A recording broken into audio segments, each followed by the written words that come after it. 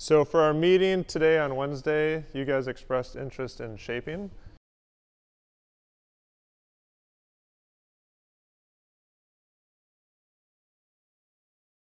Is this everyone's very first time touching foam and trying to create a climbing hold? Kind of? What's kind of mean? I found a piece of scrap, a couple pieces of scrap, and made a thing. So you made a thing out of some scrap. Okay. So he has a slight head start, but that doesn't, we'll see if it's going to give him any edge against you guys. And so this is just building off of the 101 video that we shot, that we put out there just to give people like a start. And so in that video, what's kind of the big takeaway of how to get started into your journey of shaping? You should try to see if you can replicate a pre-existing shape. 'Cause if you can't do that, then you can't put any of your ideas into foam. Yep, so exactly. So the big idea is that a really good starting place is just to try to replicate a shape. And by doing that, you'll be able to take ideas out of your brain and put it into foam. Because as you look at like sculpture as like a medium, it's like the artist walks up, it's like, oh, I see a climbing hold in here, and then boom, the climbing hold appears. But there's a lot more that's going on to it. It's really that they already have that skill set to be in their brain, they actually saw this, and then they know how to carve that out of the foam. And that's really what's happening. And so if you can see this in person and then put it into foam, then you're going to be like that much closer to having that idea in your brain and being like, boom, it's going to magically appear, and then you can act like it's magic and you have this gift. So with that said, we have 5 of the wafers out here. Again, one of the most simple holds. Brendan's cheating. He already grabbed the simplest one. This one's in cut, so this is going to be the hardest one. Okay, it's going to be a little bit more challenging, but not that much. This is a sloper. That one's going to be fairly easy. And so the first thing, I already cut your blocks of foam, and I'm just going to run through this verbally for you guys, and then I'm going to let you guys run at it. And so first thing you're going to do is you need to level your foam, okay? And then after you level your foam, there is enough. Let me grab 2 of these. You guys got to find a partner, because there should be enough. We want to be a steward of our foam, and there should be enough to get 2 shapes in some of these. I literally laid it out and it actually worked, okay? And so play around some like the big and small ones, and you guys should be able to get 2, and then there's some Sharpies right behind us, and then you can line those out. Rita, can you grab those Sharpies? Oh, set question. So don't get marker on our climbing holds. There you go, Chris. Just like outline it? Yep, so just outline it.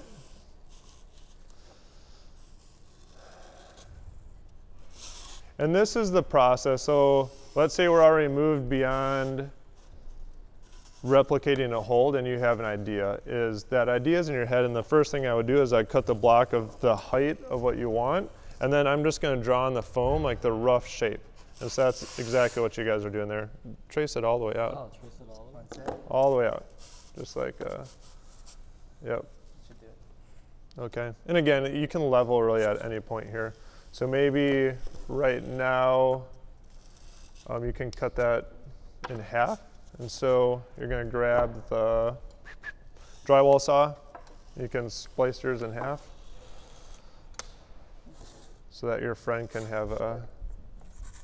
No, just cut it right in half.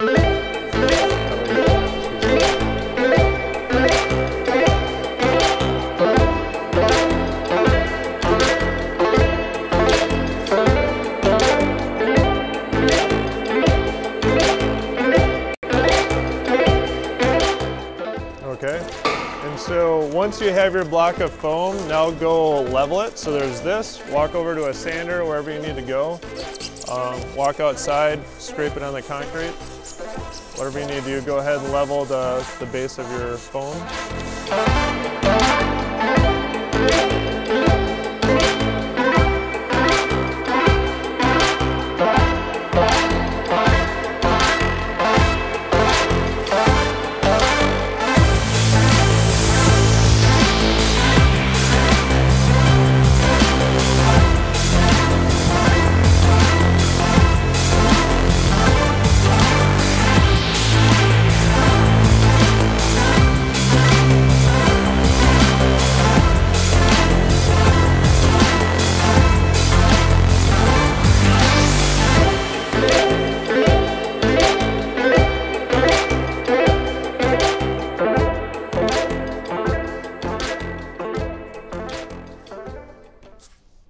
All right, so at this point we have our piece of foam. It's the right height because I already cut it roughly to the height that we need.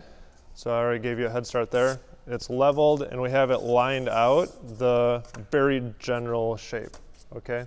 And so everyone grab their drywall knife. Everyone has their knives. You're like ready to draw. And at this point, so I saw some of you cutting like this. It's not, try to come straight down and you'll be able to cut these contours that way. You know, think about like how a bandsaw works. And so at this point, I want all of us to get the same point, just cut out the rough shape. Chris is already way ahead of us. And just cut out your rough shape.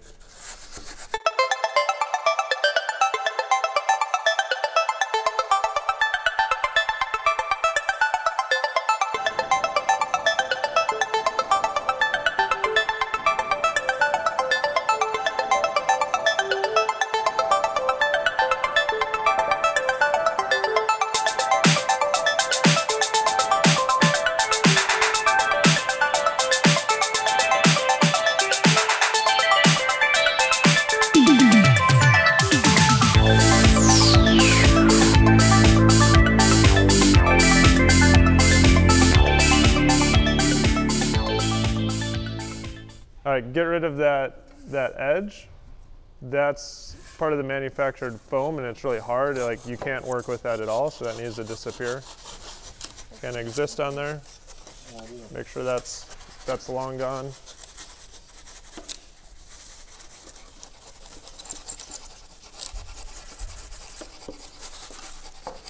All right, so I misled you guys a little bit. I'm like, hey, work vertically, but I'm seeing it's making you a lot slower. So when you're doing a curved surface like that, you're gonna have to work vertically, but you can go pretty fast, like when you're on the side like that, you know, to knock that stuff down. And so if you do this enough, you'll start to get really comfortable with this tool. At this point, so now thinking like we're the crazy artists and we're imagining our hold in this block of foam. We pretty much just got rid of a lot of the waste and now you can actually start to see the shape. And so this is the first point. It's like, all right, here's Sean's shape. You know, you can start to see it coming in, like the rough ideas there. From this point, so one thing that makes the wafers distinct, if you look at, you kind of break this down into a shape. And so right now, is this hold, what is the contour of this? Is it flat and then it comes down hard on the sides? Is it just this like bowing arc? Like what do you guys notice? There's a short flat section about here where the bolt surface is. Okay, so on this one we might have a flat section that might be about 3 inches long here, and then it's tapering down.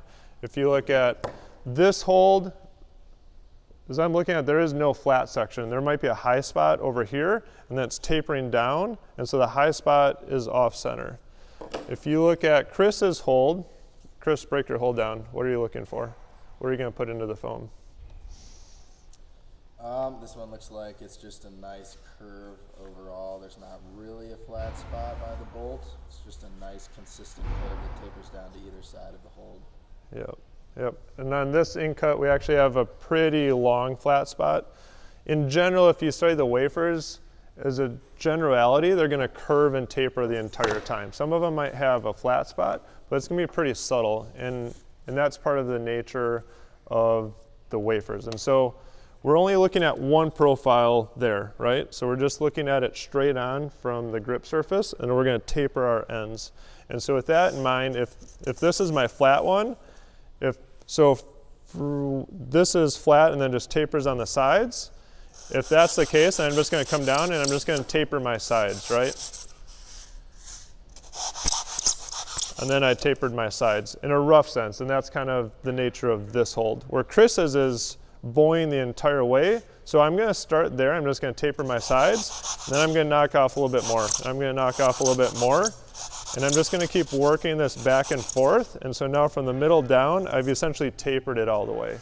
And so I'm just working just this one aspect of tapering my sides. Okay, so I want you guys to take your hold and replicate that aspect of it.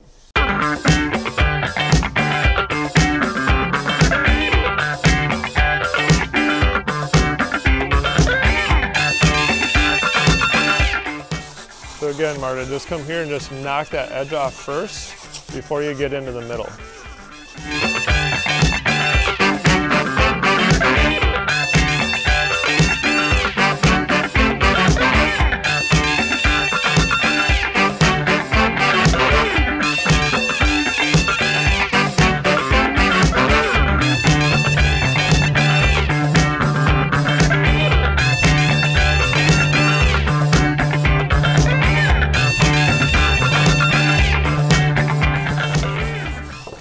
Okay, everyone can pause at that point, even if you're not completely there. And so you really have, this is just, you can be pretty rough at this point. So Brendan got a little aggressive on the edge. Remember, this is foam, so it's really fragile, so he snapped off like the whole like 1.5 inches. So he's gonna have a a much skinnier wafer at this point. And so you have to be really careful with that. This is foam, it's fragile, so you have to understand not to break with your saw and to cut all the way through, especially when you're getting down to the tips of the foam. I'm looking, I think in general we're there. So one thing I saw is you guys are trying to create that curve, is some of you guys try to cut that curve right off the bat, and what happens is you can start to get these big dips up here in the middle section, so just knock those tails off and then just work it, just kind of feather it all the way back. And that's the fastest and the smoothest way, so we don't get this like big contour in here. That's how you ensure that you're not going to make a mistake as you're working that hump. Okay, so at this point now we have the general outline of our hold in that sense, and then we've curved it over. What do you guys think is the next step? The back end. Yep, that profile from the grip surface, tapering it down to the wall. Okay. And so same thing, take your hold, is there a flat spot on the top, or from where your fingers are touching the grip surface, from that point, does it taper almost directly down to the wall? Is there like a hump and then it tapers fast? Really think about that curve and study your hold a little bit, because about 4 of yours are the same and one of them's gonna look a little different. All right, so at that point, I'll do it first, you guys can watch me. Don't come, I mean, you could come across like this. One of the easier ways is to knock this edge off, and I'm looking at my tip, and I want that tip to come out pretty close to the wood. So I left myself about a 1/2 inch. Now I'm close, and then that's it, okay? And now I'm gonna do the same thing over here. I'm gonna work that edge over here, then I'm gonna work this edge. Now I have this big flat spot, and that's, you know, that has nothing to do with like the aesthetic of a wafer. And so I'm just gonna slowly start knocking this back. I'm not just gonna try to go for it.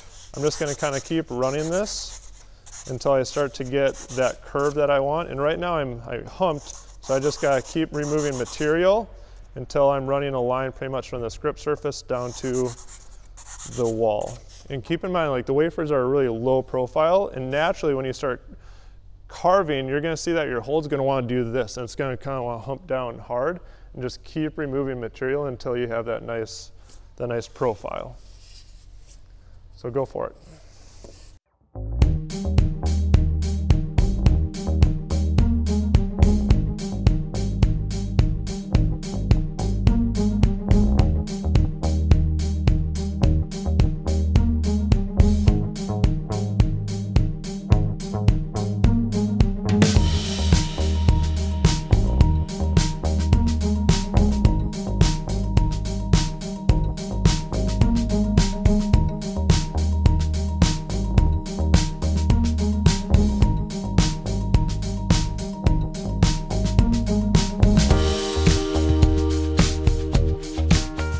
Like a little workshop. This is what Santa's workshop sounds like.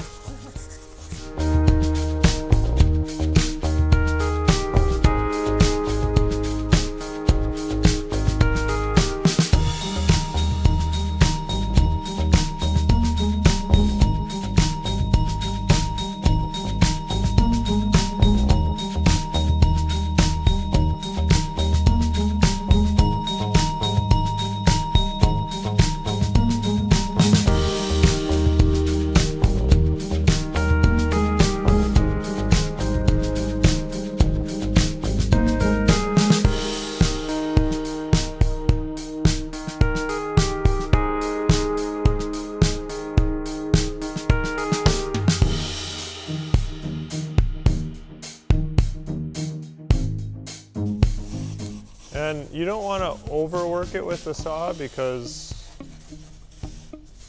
we're going to be getting into sanding here pretty soon. You're going to lose all your material if you keep working it with the saw.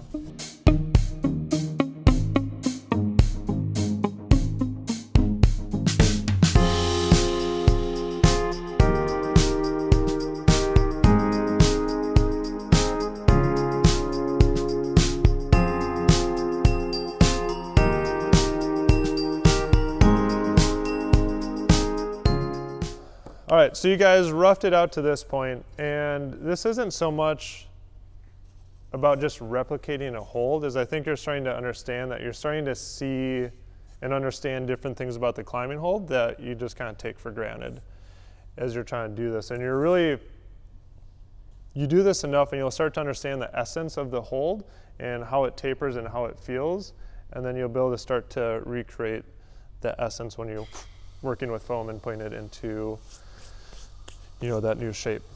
All right, so let's start with Chris. At this point, Chris has kept it nice and flat. I'm looking at his profiles, and as far as roughing out, I think you're seeing it really well. This wafer actually has what I would call a defect in there, and it does this weird dip in there, so don't replicate that. So I think you're doing that one's looking really good. Again, Brendan lost his edge up here. He got a little aggressive. What do you guys see? What is wrong about the bottom of this hold? Okay.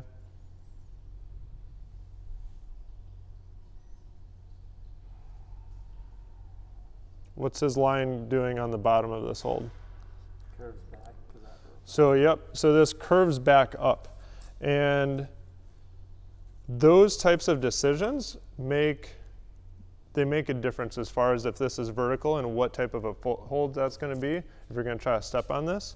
And it's really understanding that was unintentional, but when you're shaping, you want to have all that control that you're intentionally shaping that kind of stuff.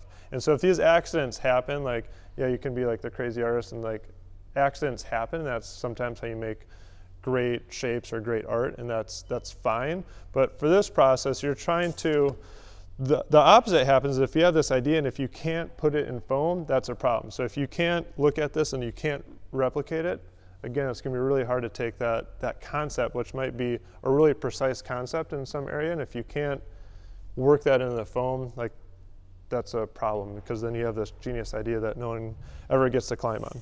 And so understanding that part. This also comes to a really sharp point and you're really fat up here, okay? So as you look at that, I would have just done a smaller version of this and really create the essence of this, that it's kind of fat and it comes up to a point and that it doesn't curve in, it starts at a point and comes out and then humps around. And so just create a smaller version of this and look at that shape. All right, so let's see here. At this point, this is a much taller one. You'll be able to remove that. So I would get the saw back out and knock this down because you have quite a bit of material to remove. And this is our high point up here, and then we're working down. And you're in that direction, but I think you have a little bit more work on the saw before you go into sandpaper. Let's look at Marta's. Same thing, and so this one starts high and it really slopes down here at the end, where Marta is really coming flat and then coming down kind of hard. And what that does is, one, it's going to feel completely different. And so right now if I'm climbing on this, my palm sits really hard on this radius, where that's the one thing on the wafers, is actually if I'm pulling down, my palm doesn't even touch anything because of the slant. Or if I'm pulling straight down, I can actually feel the hold all the way through here. And that's something unique because of the taper on the wafers, is you actually really don't feel anything in the palm depending on the angle of the wall. And so this doesn't quite have the essence of a wafer. And that's getting into the subtleties of that slope. And that's one thing that makes the wafers a little unique. Because this is a really common hold that's kind of domed and it comes down pretty hard on the ends. And that's not what the wafers do in their series, and they climb different. It's going to be different as a foothold, as you flip these around and how you can step on here, because this is all textured, so you can actually you can get like some pretty good smearing and footholds. And the humpier this is, like the bigger it domes, the better foot that is, okay? So we got quite a bit of material to remove there. If we look at, Sean, what do you guys see right off the bat? What are we looking at? I wouldn't worry about the material, you're not that far off. What do you see?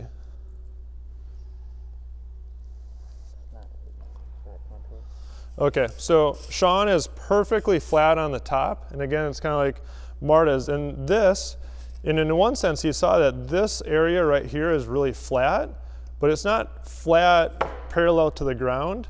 It's a flat surface angling down to the wall. And so this flat surface is fine, but it should actually be flat angling, and then it dips to the wall. And so right here, you kind of see it break, and so we're flat, and then it kind of breaks, but this whole plateau essentially is on a slope down towards the wall. And so we're still looking at your sides. I think you're fine on material. Don't worry about that too much, especially since this is a jug, is you always want more material. So I think it's really good that you left this much material. We just have to work this whole back profile over here. And again, on the jug, if you're cranking down on here, I'm actually not feeling the wafer at all in my hand. If you're pulling down on here, I can feel the texture all the way to about this point in my hand. So, that said, a couple of you guys have more to do with your saw, like that I pointed out. After you get done with that part, you're moving into sanding. And in my other video, I didn't talk about this block of foam, so this is still foam. And this is a nice tool for, let me look, Chris, yours would work. Brendan, your grip surface is almost completely flat. And if you use this soft sponge, if you're putting too much pressure, you can actually create dips and divots. And with this is gonna hold really flat, and you can actually really create like a nice plane, where it's harder to do that with the medium sponge. And so I would recommend this if you have a really flat crimp or a ledge that you're creating. All right, and then a few of us have climbing holds that slope in, and they're not going to be completely uniform, and that's when you really want to use the medium sponge pad as far as the grip surface. But everyone, don't use this on the back side of your holds, because that's going to create all these like flat spots, and you really want this to curve nice and smooth. And so I'm just going to take my medium. Circular motions work pretty nice.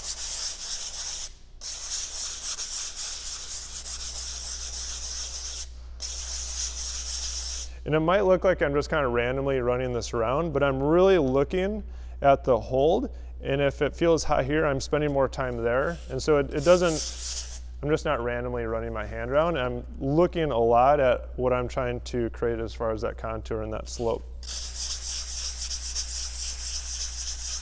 I'm spending a lot of time down here. And I'm putting no pressure on this tip because I actually need to remove this area.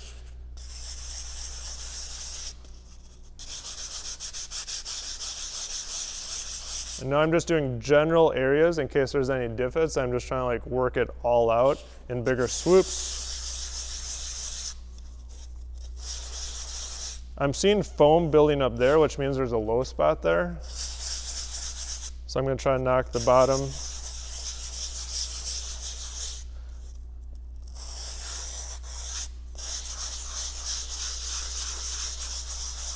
I'm working that bottom edge.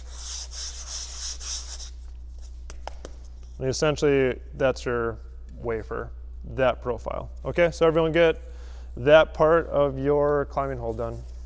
All right, you guys can take a break. So some of you, Chris, you're essentially done. Some of you are getting into almost done sanding or halfway through the sanding part. And let's look at Chris's here. So Chris has jumped ahead of us. I'm going to come back. So Chris is actually both of you are ahead of us because we haven't done the jug surface yet. Anyway, or the grip surface. Some of you it's a jug, some of it's a flat ledge, and then other slopers. And depending on whatever you're gonna do, just work it and don't think about rounding this edge yet. That's the very last thing we do on the hold.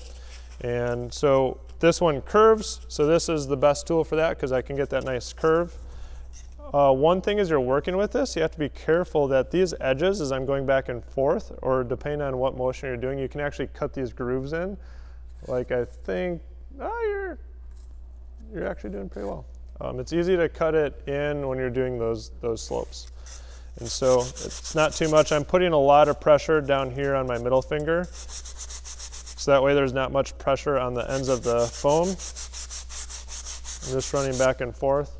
And then I'm looking at what kind of a shape I'm creating there. And depending on what your hold is, that's what you're going to try to replicate. At this point, that's where Chris and Brendan are. They have that nice, beautiful climbing grip surface. And then I'm going to take my medium, and I'm going to run it the same pressure all the way across, and that's going to knock it down. And I'm trying to hit right in the middle, and I'm going to go middle inside, and then middle outside. And at that point, that's the start of the radius. And this is high density foam, so you can actually get in here pretty good and just kind of like pull down to feel that pressure in your finger. And then if you need to take off a little bit more, and that's something we can kind of look at as a group and pull on, you can knock down a little bit more. At this point, I'm just going to run you through the rest of the process for the sake of for time, because we need to wrap this up. At this point in the game, I will come in with my fingers now and then fine tune this edge, okay? So I'm going to fine tune this edge, clean it all the way up. And now that it looks really good, there's actually all this dust on top that's like worked into the holes and maybe divots. And so it's really important at this point you go to the air compressor, or if you don't have an air compressor, like you can get like duster for your keyboard and blow it off and get everything out. And then you can bring it to anywhere that has lots of contrasting light. And so you don't want light hitting from every angle because it's not going to show the shadows, which the shadows give you those imperfections. Then you can bring it up to that contrasting light and be like, oh, I have a dip here, and you can start working that out. You could get into possibly like the fine pad and then work that out.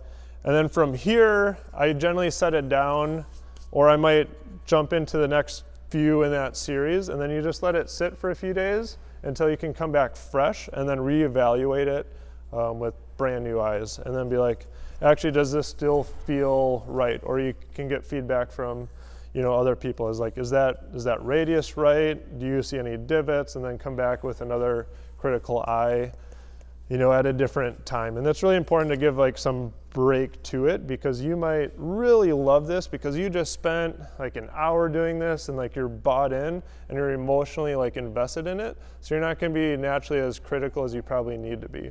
And so some time's going to help with that, some fresh eyes.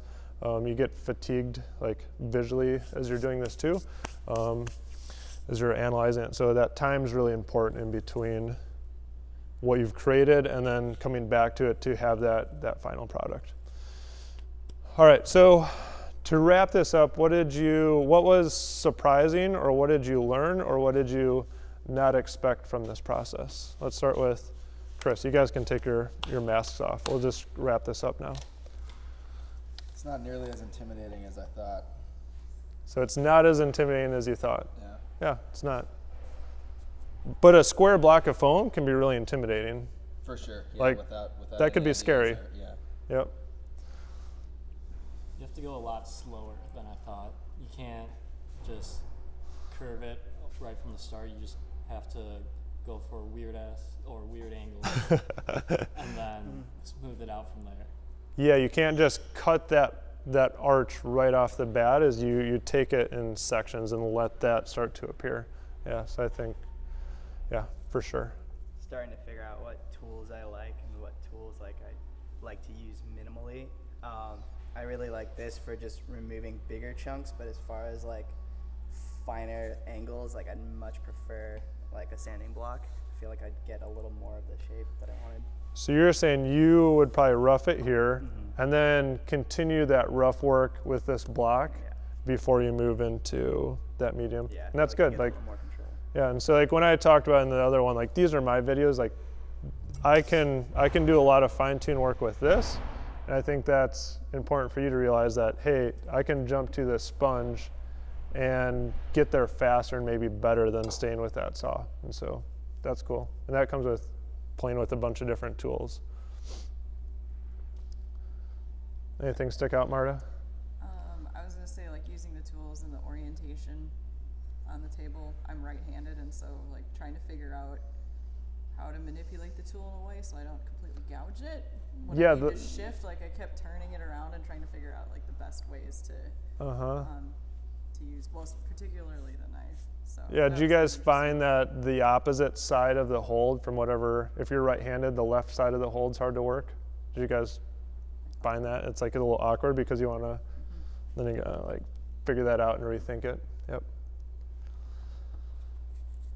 Yeah, kind of the same thing, like being just opposite the left-handed, like this side was really tough to work with, but I did like trying to fine-tune it with the saw, like slowly, but then I ended up kind of getting a little divot in there, so I feel like minimally that's a good method, but then over time, like you can kind of just make little imperfections in the slope. Mm-hmm.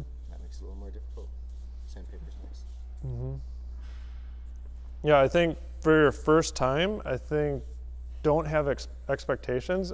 And these all look like climbing holds. So first of all, this isn't like this dinky little block that you like destroyed everything and you have like a foothold left. And with another, for some of you, another 10, 15 minutes, and it's gonna look like Chris's. It might be a smaller version of what you set out to, but like Chris said, it's not as intimidating as it seems. And this is really a simple shape, and to understand and jump in doesn't have to be like this big barrier to entry. So this is, the wafers don't have any like natural texture or any like aesthetic outside of just like the basic foam. And if you want to create holds with like a sandstone texture or like some weird like washed out look or whatever it might be, or these like divots, that's when the clay tools come in, or a Dremel or whatever tool you can find to like carve into the foam. But the thing is, so like right here, this one's pretty rough yet, is you need to polish this all the way to as if it's going to be released, like almost to the point where Chris or my hold is, and you get it to that point because that's, you know, it's going to climb really well. And then you know that where your fingers are interacting and where your palm's hitting and all those things work, and it's how you want it. And at that point, then you can put in that either if it's just a visual texture or like an actual texture that you're touching and climbing on. And so you guys can jump ahead and you could play with that. And so like a sandstone, this is my favorite tool for a sandstone texture. I'm just going to come in here and I kind of run horizontal lines and I just kind of carve in. And then I might like divot this out. Do you want to zoom in on this?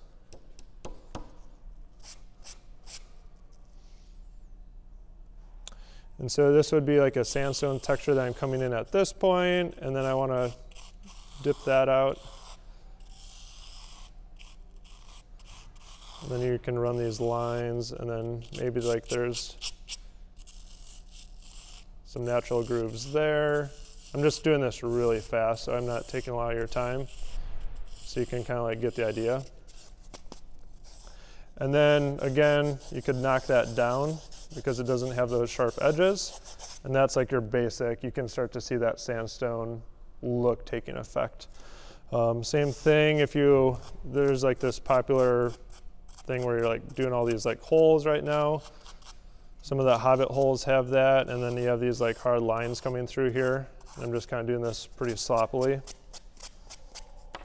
Or here's like another tactic is you could just like dent this a bunch because the foam kind of crushes and it does some weird stuff as it crushes under pressure. And then you can come and remove, especially with like an air compressor, all those, and then you'll get this like interesting, like bumpy, like weird look to it.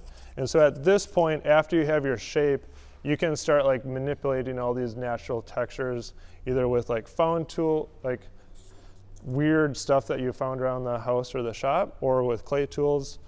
You know, you can even get in here and start like scraping it.